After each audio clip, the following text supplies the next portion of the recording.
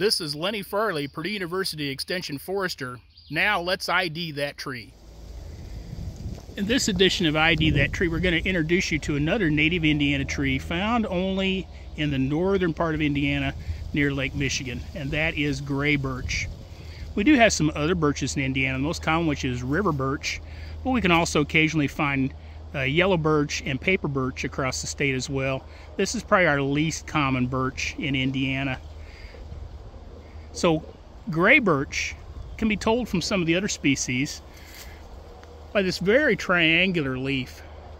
And you'll notice a very triangular shape, also a long pointed end and toothed margins on the outside edge.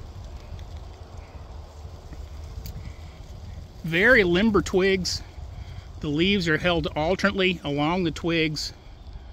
Relatively long pointed buds. And the fruiting and flower structure is this catkin.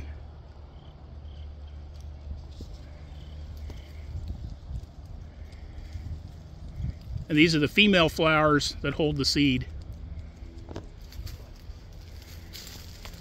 Gray birch gets its name from the smooth gray bark.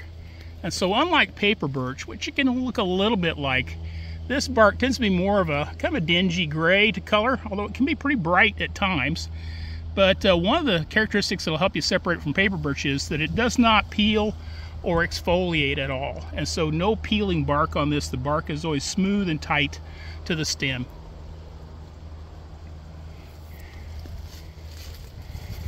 Very attractive tree, somewhat short-lived, but able to grow on a wide variety of sites and is a pioneer species coming into disturbed areas. So gray birch, one of our most uncommon birches in Indiana.